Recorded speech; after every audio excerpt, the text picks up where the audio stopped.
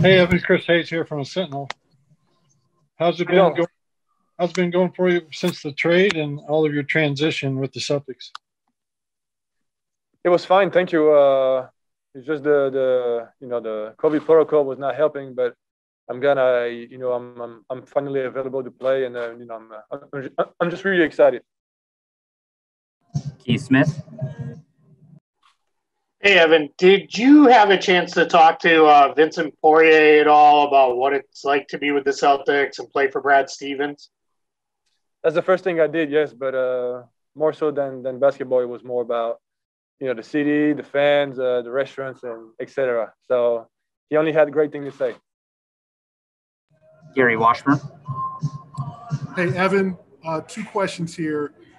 What was the last couple of weeks like? It was obvious that guys were probably talking about you, Aaron, and Nicola talking about, okay, who's going to be first to go. So what was that process like, and what was your first reaction to being traded to the Celtics? And secondly, can you just explain for all fans why you're wearing number 94?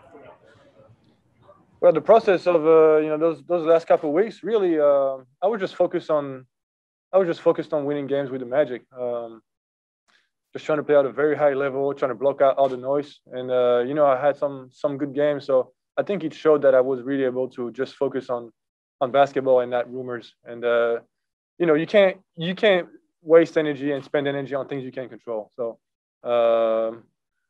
as long as I was a Magic player, I was going to focus on that. And once I heard about the trade, I was obviously really excited. And it's a bit of a shock because you never know if it's going to happen or not. Obviously, there were rumors, but when you spend 7 years in one place, it's a little bit shocking at first. But once it settles in, you can reflect on your situation. And like I said, it's a great opportunity for me. Adam Himmelsbach. Evan, when you look at this team, what do you think about your skills will complement it, and how do you think you'll be a helpful asset to this group? Well, I think one of the best things about my game is that I'm able to do a lot of things. I can handle, I can pass. You can run me off screens and pin down. So it's really going to be about how can I fit with the other guys. So I'm obviously learning the system, and I'm going to try to be myself, but obviously try to adapt to what guys are doing on the floor. So we'll see starting tonight. Nicholas Kohlheber. Hi, Evan. Danny Ainge speak about a long time about you. What do you think about that? Are you French? Yes. Okay. Can you repeat your question? Sorry. Danny Ainge say, I heard you thinking about the long term. What do you think about it? Is it something you're looking also?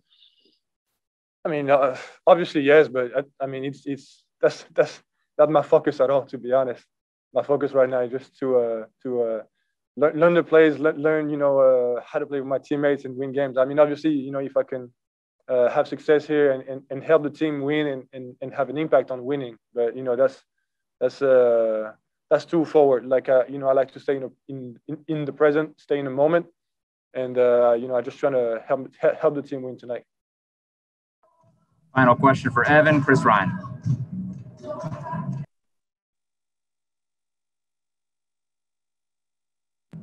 Go ahead, Chris. All right, we'll go to Mark D'Amico. Hey, Evan, I know you touched on the last few days of being in the COVID protocol, but what exactly happened that prevented you from being able to join the team earlier? And then what were you able to do over the last few days to maybe learn a little bit about the system before tonight's game?